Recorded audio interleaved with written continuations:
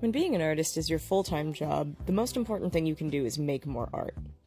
I don't know if you guys have heard the 50% rule. It's a rule that a lot of professional artists like to cite for a work balance solution. It's 50% of your time working should be making new stuff in the studio, experimenting and progressing, and 50% needs to be promotion, marketing, websites, galleries, whatever, all the sales stuff.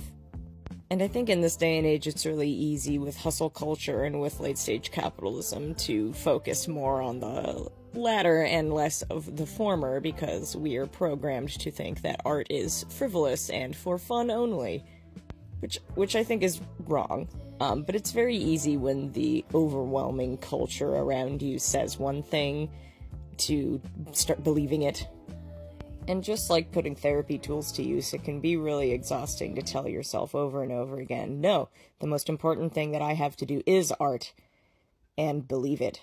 But we have to keep telling ourselves that, and we have to keep making things.